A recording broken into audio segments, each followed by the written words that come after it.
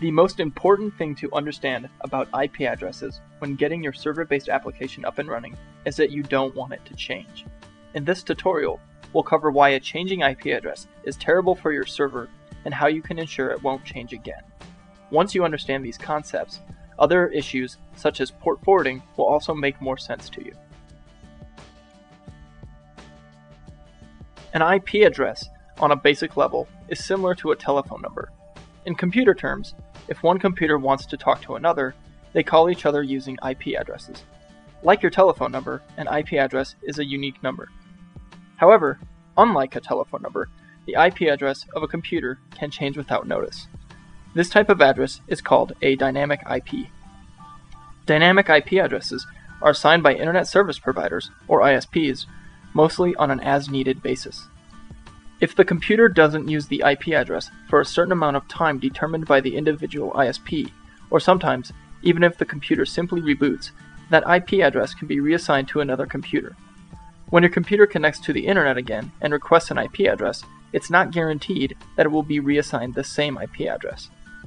Keeping with the telephone analogy, imagine how difficult it would be for people to call you if your number changed all the time. You would constantly have to give out your new number. The same thing can happen to you if your IP address changes all the time and clients or users are unable to reach your application. Many broadband ISPs offer a sticky dynamic IP address in which an IP address is leased to the computer for a certain amount of time. Once the lease is up, the same IP address is usually reassigned to the computer so the computer can function with a relatively stable IP address. Contact your ISP to find out how public IP addresses are assigned and how often you can expect them to change. If dealing with dynamic IP addresses sounds like a headache, there's another type of address, the static IP. A static IP does not change. You can request a static IP from your ISP, usually for an additional charge, and only if the ISP offers static IPs to its customers.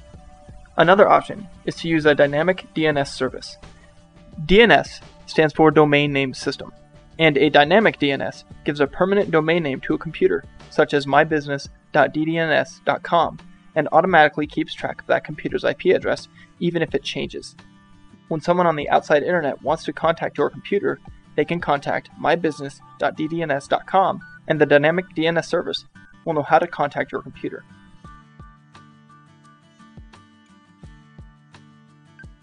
In this tutorial, we've been discussing IP addresses as though computers connect directly to the internet. Most often, this is not the case.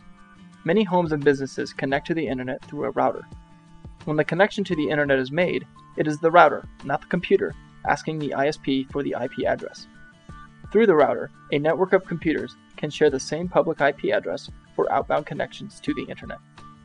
However, this doesn't mean that your computer won't have an IP address. When you turn your networked computer on, the computer asks the router for an IP address. The router assigns a dynamic IP address for your computer to use while it's on, for connecting to the internet, and for talking to other computers and devices within the network.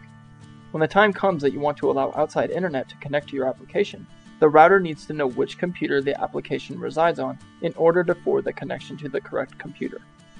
To ensure this happens smoothly each time, you need to assign a static IP address to this computer, and configure your router to forward outside requests for the application to the correct computer within the static IP address. When you choose the static IP address for your computer, it's important to keep a few things in mind. You'll keep most of the IP address the same as the address assigned dynamically by the router. You'll only be changing the last set of numbers. You want to avoid assigning an IP address to your computer that the router could potentially assign to other computers or devices on your network. Doing so will result in no internet connection for either device. Also, make sure you don't assign the router's IP address to your computer. Configuring a static IP is different on every operating system. You can find resources under the IP address section at the address shown on your screen. Now that your IP addresses are in order, there's still another element to consider before requests from the outside internet can be forwarded to your computer. Let's go back to the telephone analogy. Imagine you call a company, and the automated answering service prompts you to enter an extension. You've already called the correct phone number, but in order to access the correct person or service, your information needs to be more specific. You need to know which extension they work at.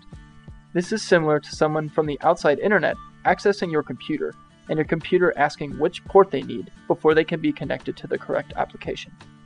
You can usually find the port number the application runs on in the application documentation, or through the settings. Then, use the port number when you go onto forward ports in the router, or create rules and exceptions and firewalls for the application. Hopefully, this tutorial has helped shed some light on which components you need to configure successfully to make your computer accessible to the outside internet. Having a static IP address is extremely important and works hand in hand with the other tutorials we have put together on this subject. You can view our other tutorials in this series covering topics like port forwarding, setting rules and firewalls, and stun at the address shown on your screen.